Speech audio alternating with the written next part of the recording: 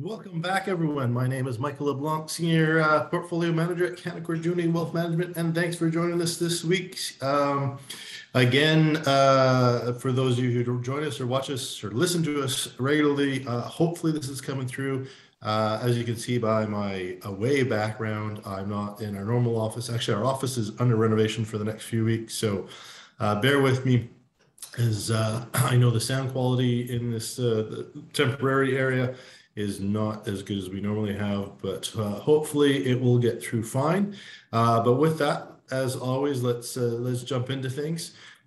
Keep in mind, everything we cover in these videos are for information purposes only. Always do your own due diligence or reach out to us. Go to mikeonmoney.com. Let us know your thoughts, any questions you have, or if you want to take a look at your particular situation and how any of the concepts or information we cover in these might pertain to your financial plan or investment portfolio. So with that, let's just touch base on COVID. The only real thing I'm going to talk about COVID is reopening plans. Californians announcing, to end mask requirements and passports. Saskatchewan's talking about it. Quebec's talking about it. More and more provinces and countries around the world. Last week we mentioned in Europe, there was a lot of European countries lifting mandates and even lifting testing requirements for travel. So from that standpoint, all good news, or good news. Hopefully, safe news, hopefully returning to normal, or at least things going in the direction of normalcy as we come out of the Omicron kind of wave or infection wave. Probably you're like me. I think I know more people that have had COVID now that haven't had COVID. We kind of went through this big rush over the last few months of people getting it. Luckily, no severe cases that I know of or personally know of. So that's also good news. Obviously, there's still protests and things going on. I did talk about it last week. I'm not really going to talk about it this week because a lot of these things, rightfully or wrongfully, are based more on opinion than fact, or people's opinions or interpretations of partial facts in the sense that we don't have all the information to maybe have all the answers. So I don't want to pick one side or the other side for opinion. I think what we're seeing globally right now, and I do mean globally, not just in Canada, I think what we're seeing is kind of people are at their end. People have gotten vaccinated. They're getting their boosters. And they're just hoping to, see the light at the end of the tunnel. And hopefully with these reopenings, we will kind of get to that people will be safe and this will have run its course and we won't have to go back into lockdown. I don't want to get my hopes up. I don't want to get your hopes up because we did see it kind of end of last year, kind of October, November, looking like things were going to be good. And then, of course, we went into a new wave with the new variant. So this time around, keeping our fingers crossed. But that's all I'm going to cover on COVID as far as the updates go this week. So with that, let's take a look at what's going on out in the world of economics. U.S. trade numbers for December are due out this week.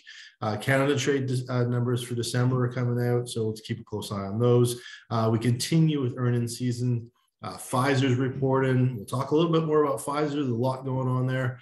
KKR, Harley-Davidson is going to be reporting. They had Harley-Davidson actually, much like any recreational vehicle market company through the pandemic has done well. So we're looking to see how that's held up, as we come to the tail end of this. Are we going to continue to see people's interest in recreational vehicles? Or was that kind of just a pandemic thing where people are going to go back to whatever they did before? Warner Music Group is looking to announce Lyft, the car, the taxi service, basically like Uber, if you're not familiar with Lyft, Chipotle Mexican Grill, and of course Peloton. So we'll talk a bit more about Peloton. It's been in the news a lot lately over a lot of different things, and we'll dive into that. So the stock futures this morning were up a bit early Tuesday as investors are a bit more optimistic. They're waited for, another more more good earning reports coming out, and also looking at the trade deficits that we're hopefully to see for the December numbers in Canada and the US. So a little bit of optimism this morning. But I will say one thing, we've definitely been rolled back and forth since January, even in December. This kind of started September, October. It's definitely in the tech side. It's now coming in to the broader markets. We're seeing volatility, all around the rate hike expectations coming up, as early as March, and how many and how much those rate hikes are going to be.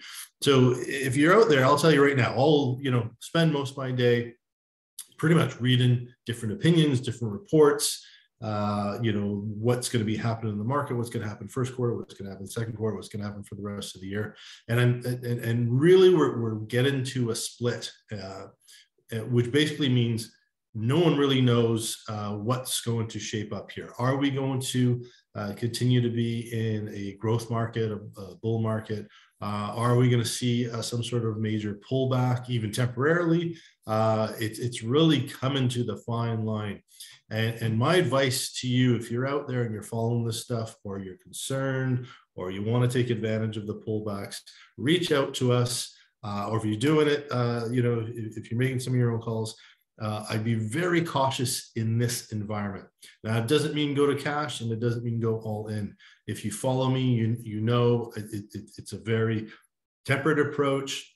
We have been raising cash in the portfolios, moving out of positions that are presenting more volatility than they should. So, we have volatility data on every position, volatility data compared to its sector, volatility data compared to the indexes, and that's both for individual positions and ETFs. And what we really look for is companies that are showing, positions that are showing more volatility than they normally should. Those are the ones that are going to be at the biggest risk, and those are the ones you're likely to experience a bigger pullback in your portfolio. So we're lighting up on those positions. We're favoring the ones that are keeping volatility low, or at least below or at their normal levels compared to their sector or to their index, and making sure that we have less. That less up and down in the portfolios. And that gives us that cash to take advantage of those pullback days, which will be there. And we'll be able to jump on some really quality names at cheap discounts. So that doesn't mean we've pulled away from the market completely. We've just pulled away from certain positions, whether lightening them up or removing them temporarily, while we get through some of this volatility. So take a look at your portfolios or reach out to us. Happy to walk you through any positions you have, and take a look at how they're currently reacting in the markets right now. Some more insights. What's going on in the market? Trump's Truth Social app. Talked a little bit about this in the past. Trump did a SPAC deal in 2021, raised billions of dollars to start his own, basically supposed to be a competition to Twitter. Will it be? Hard to say. Certainly the hype around it, seems larger than life. Hard for them to deliver on the claims that they expect to have. Part of this is, Trump has been banned from most of the social media apps. So he's looking for one he can be on. They're looking to offer, kind of a non-vetted or non-reviewed commentary, which different platforms that have tried to do this in the past have run into a lot of trouble, because the Trump might be creating this in order for him or his followers to express their views and their opinions, but what it tends to also attract is extremists in different areas that start to express their opinions and their views, that can get out of control really quickly without having that moderation of some of the content, to making sure the real extreme views or the dangerous views. We've even seen terrorist groups use these types of things in the past. So who knows? It's supposed to come out in the next couple of weeks. They're having a bit of trouble right now with big tech companies like Apple and Google because they do have rules to be on their platform in their stores for people to download these apps. There are certain rules that have to be followed or have to fit in with the guidelines, and it's not, these guidelines have been in place for years, so it's not something that was created to impede the True Social app. Simply, the True Social app, as it currently stands, doesn't meet all the guidelines. So we'll keep a close eye on that. It's supposed to come out in the next couple of weeks. We've seen some partnerships start to happen with Rumble, which is another platform that's kind of unmoderated and has some extreme views on there. So we'll keep a close eye and see where that leads to. Unreal demand and irregular sales worth billions are firing up the wild NFT market. So I haven't talked too much about the NFTs. We've talked about crypto, although NFTs are different. They do work on the blockchain, and they kind of were born out of crypto, the crypto markets. So NFTs standing for non-fungible tokens. I'm not going to get into a long explanation on them here. If I have enough interest, people reach out, I'll do a separate video on it. But basically think of it as a unique digital ownership. So it kind of started with artwork. So if you painted an original, if you did the Mona Lisa, you have the Mona Lisa hangs on your wall, you have that original. There might be many copies of the Mona Lisa out there, but the original Mona Lisa hanging in the Louvre, that's the original. And NFTs is an original digital content that is coded, non-fungible token on the blockchain saying that you own the original. Yes, someone can just copy it on their screen and they have a pretty much the same copy of it, but you have proof that you own the original. So we've seen this being used for art, for questionable art. I won't get into my opinions around Bored Apes or any of these other things, music, all kinds of things that live in the digital world. So basically, we've got this trading platform, or auction platform, that you can buy and sell these things. And the pricing has been crazy. The dollar values we've seen, what looks like just a made-up cartoon piece, going for hundreds of thousands of dollars to the millions of dollars. And just recently, there was a new piece of NFT, which was a computer-generated pixelated person, sold for about $50.6 million worth of cryptocurrency. But only shortly afterwards, it was sold back to the original seller for $49.6 million. So this is actually driving a lot of concerns and rumors of potential money laundering in these things.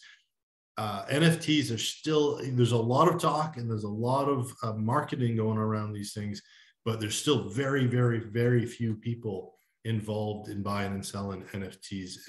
When we look at it as a market as a whole, there might be big dollars changing hands, but very few people actually involved. And we've seen a lot of scams, a lot of frauds happening, a lot of people losing millions and millions of dollars on these as well. So caution you, if you are interested in NFTs, reach out to us, reach out to me at michaelmoney.com. Happy to dive into them further, but also be very cautious if you're going to go and start playing in that market.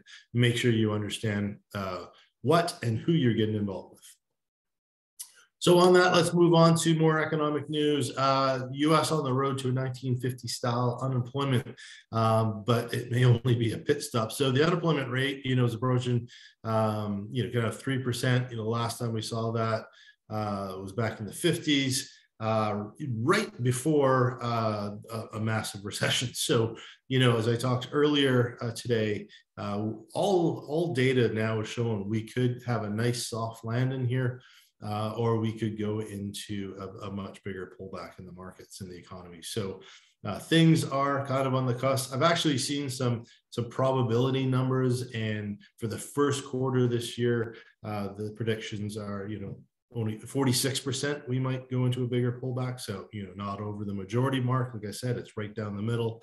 I've actually seen second quarter numbers in the 80 percentile that will have a bigger pullback. Now, those are, a bit further out to really see if they can come true, they can change drastically as we go through the earnings season. And again, they could be wrong. We are on a fence here, and I think it's time to definitely be cautious. Pfizer's COVID cash pile opens opportunities for deals. So basically, Pfizer, as I mentioned, is reporting their earnings. They did report this morning, and they were good, but uninspiring, basically. So Pfizer stock pulled back just slightly today, less than 1%. But on a green day, so it's going against the market. Basically, through this pandemic, they've obviously been at the forefront as far as the preferred, if you want to call it that, vaccination brand. So they pulled in a lot of cash and a lot of money, and that's going to continue through 2022 with boosters. And of course, the rest of the world is still getting vaccinated. We in North America tend to look at it and think, oh, we're at the tail end, but a lot of countries are still early stages. So they have this big stockpile, and shareholders are really looking to see what they're going to do with this. Is there a deal out there for them to have? Can they buy, expand, or change what they're doing? How are they going to create earnings for 2023 and beyond? So, so the earnings kind of came out. They were completely in line with what everyone expected, but just uninspiring as to what they were going to do with all this cash. So we'll have to keep a closer eye on Pfizer, but still good news as far as earnings goes for them. Crypto firms are launching a coalition to try to promote market integrity. So again, if you're in the crypto market or the blockchain market, basically we've seen more and more and more fraud happening to basically steal coins, or just steal money from people. There's the rug pull scam where, a new coin is set up. People go in and buy into it, only to have the initial creators of the coin pull all your money out and take it out, and the coin goes to zero because there's no capital behind it anymore. We've seen scams on different platforms like Discord saying, oh, here, buy into this, into our group, and that inadvertently you're giving them access to your crypto wallet, where they go in and take all your coins out of your wallet. The list is endless. There's been millions and millions and millions just in the last few months alone. So some of the bigger players are out there trying to legitimize the market, trying to bring some integrity to it, trying to bring some standards. So we'll keep an eye, see where that leads to. It's obviously counterintuitive to what cryptocurrency and blockchain is, in the sense that it's designed not to be regulated. It's designed to be an open market. So it becomes very, very hard to kind of control that. And we've talked about that with central banks wanted to put more rules and regulations around crypto, and it kind of defeats what the original purpose of it was. So we'll have to see how that evolves. White House is releasing a labor report seeking to boost union memberships. Basically, they're out there did a report, had a committee, do a lot of research around labor task force, and they're coming out with 70 recommendations of how the government can help workers join labor unions and bargain collectively. And this is kind of coming out of the pandemic, where it really highlighted a lot of the working class, or the kind of what we're ended up being essential workers, whether it comes to minimum wage not being adequate, or benefits protections are not being adequate. So the government's kind of looking at how can they improve those situations without disrupting too much when it comes to economic growth. So they want to help try to guide those groups to better conditions, but at the same time, good for business owners as well. U.S. Senate Democrats are pressing J.P. Morgan for more details on their debt collection practices. So no big surprise, through the pandemic, there's been a lot of default on debt, especially credit cards. So J.P. Morgan just being one of those particular creditors, who will be, obviously the first of many that the Senate will likely take a look at to see how they're treating them. Much like when we talk about eviction rates and things like that, which we've covered in the past, you have to make sure when there's a higher number than normal defaults happening due to this broad economic position.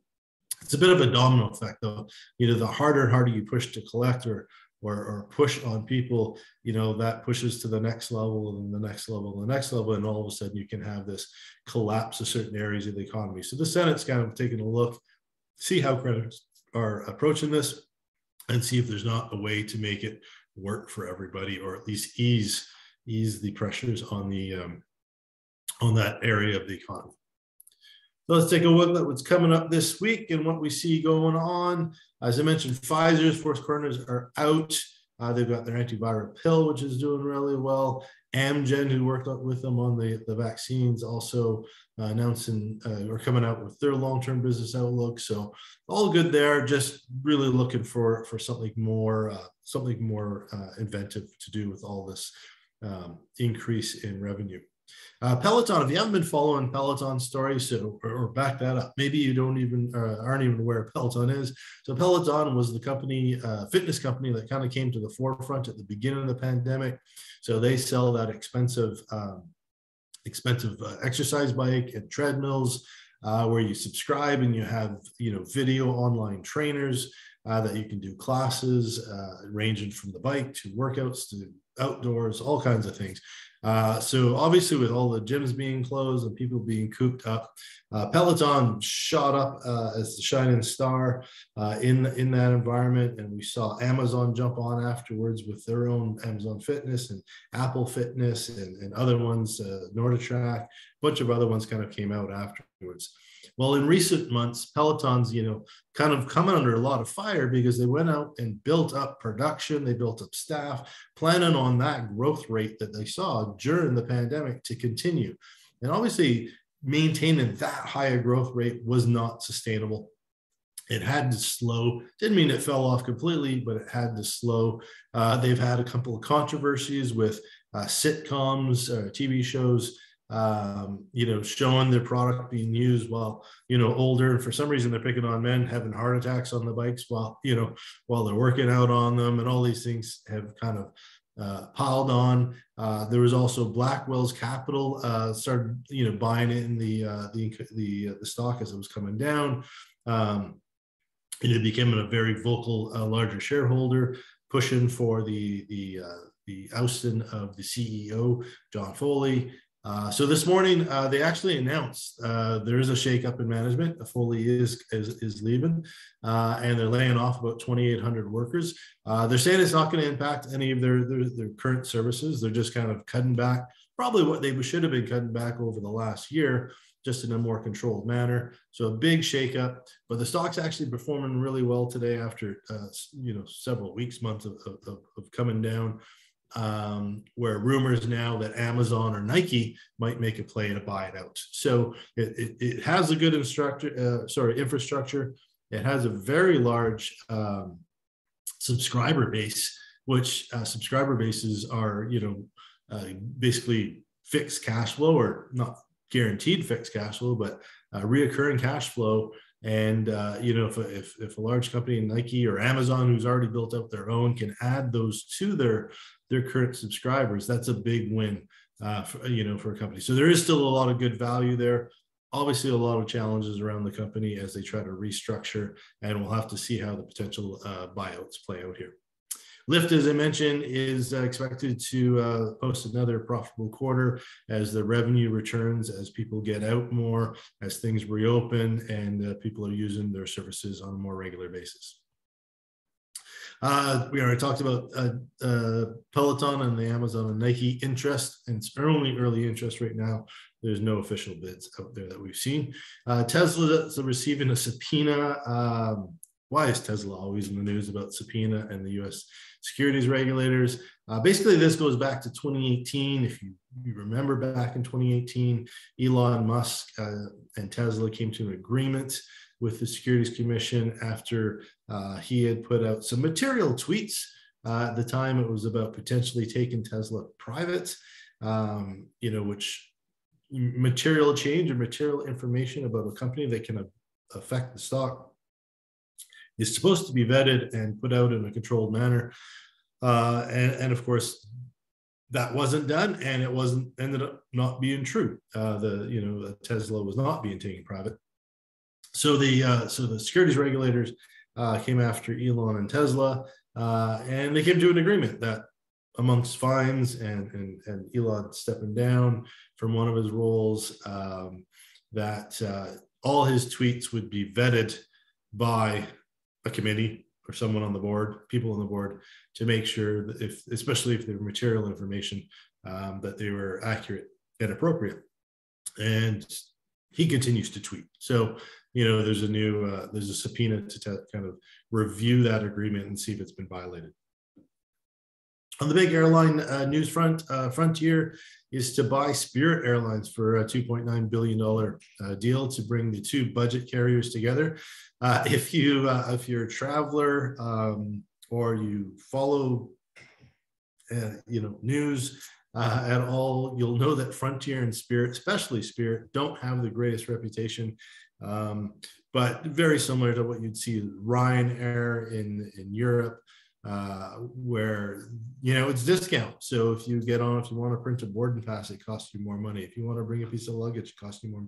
It just basically, things cost you more money. There's very, very leg room, uncomfortable flights, but they're cheap. So they do serve an area of the market. So this is an interesting play. Frontier's taken out Spirit, so we don't know exactly what the new name is going to be. Maybe the Spirit of the Frontier. Who knows? And we still don't know about the new management. Very likely Frontier will take the forefront on the management side of things. And this will create the fifth largest carrier in the United States behind the majors. So we'll have to see how that affects those cheaper fares, because with less competition at that level, maybe they'll be able to increase revenues or increase ticket prices without kind of dropping their client bases. PriceRunner is suing Google for 2.1 billion euros. So someone else is piling on to the lawsuits, the antitrust lawsuits on Google, Facebook, Microsoft, pretty much all the majors. So this is another one out of Europe, and it's basically PriceRunner is one of these sites to do price comparison when you're shopping, and they're just alleging that Google is manipulating the results that they're getting out of the search engine to favor Google over PriceRunner. So we'll have to see how that plays out. It's just one of numerous antitrust lawsuits out there. New York pension officials are worried about misinformation and seek Spotify to kind of report on it. So we talked about this last week. If you follow the Joe Rogan Spotify issue, which is actually blowing up to bigger and bigger and bigger issues about misinformation on the Spotify platform. Won't get too much into that. Basically, New York officials are looking for clarity around Spotify's rules and how they're going to monitor that content. So it's a wait and see. Spotify did kind of come out this morning and say, they're commented more on the fact that they paid Joe Rogan $100 million to be exclusive on their platforms. So do they own that content?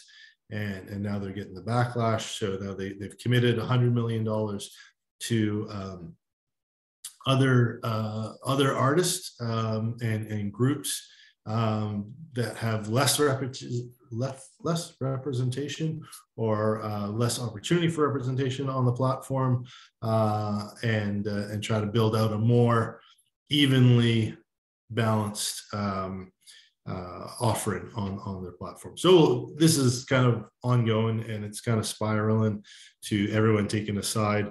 But really, at the end of the day, I don't know what much is going to change other than the fact that, a bunch of people are going to say sorry. Other people might change a little bit, and other things will just continue.